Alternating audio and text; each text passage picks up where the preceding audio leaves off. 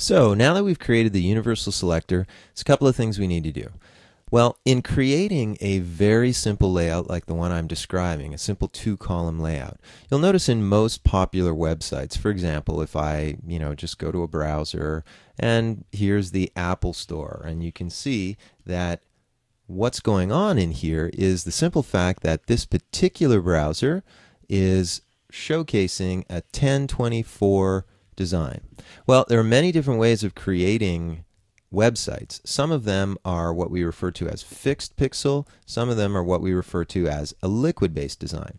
Well, this fixed pixel-based design here is set to be a specific width, and this width will automatically fit, as you can see here, inside of a 1024 screen resolution. My screen is set to 1024 resolution. You more than likely have a much larger screen resolution than I do. And if that's the case, what are you going to be seeing? Well, let's take a look. I'm going to go to my preferences, and it's the only time I'm going to change the display here, and let's see if this actually will work.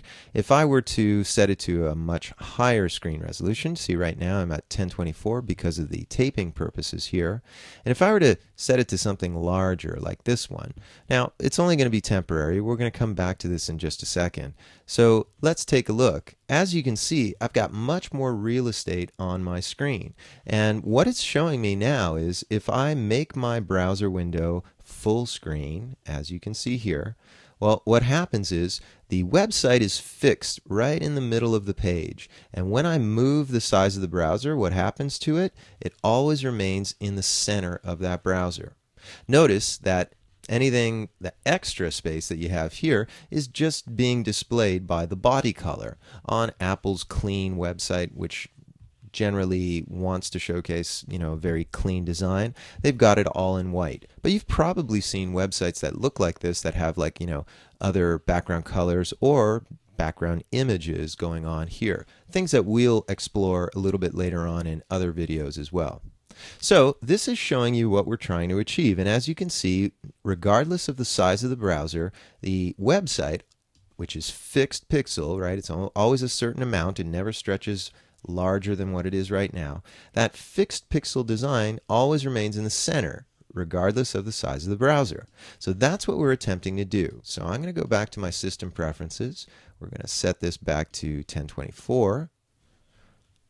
And now, hopefully, this will show up quite nicely. And as you can see here, I'm going to have to make this maximum again. And notice, well, when you've got that happening, it fits perfectly in a 1024 scenario. So that's exactly what we're attempting to do in our own designs here.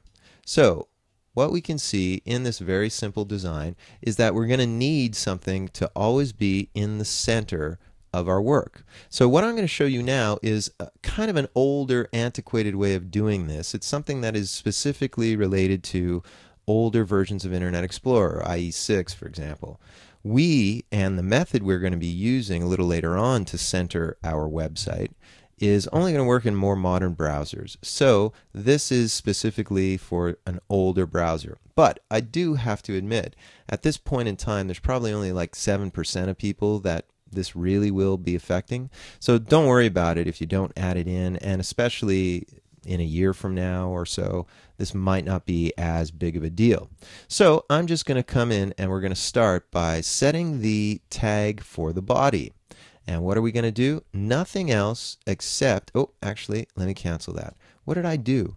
Check it out. Look in my head section of my document. I actually added something internally. That's terrible. Why did that happen? Well, let's make sure. Here's my cursor in my design view. If I come in here and I say tag to redefine the body, fine, but look, it says this document only. No, Dreamweaver. Style.css, that's the external style sheet I created. Good. So now I'm going to go to block and we're just going to set the text align to center. Why? Because everything now on my page is going to be center aligned. As you can see, if I were to type out some text or something like this and refresh it, it would be center aligned. If I just preview this in the browser, and we can take a look real quick, aha, there is my center aligned object, always in the center of my text. Okay, so I'm just going to click that quickly. And let me get this back to my full screen here. I'll just say maximum. So now you can see it's fitting into the area, always centered. Okay, let's get rid of that. So that's going to center all the content on our page, including the website. But you might be thinking, hey, I don't want my text to be centered. That's kind of gross. Don't worry. When we come back, we're going to take care of that as well.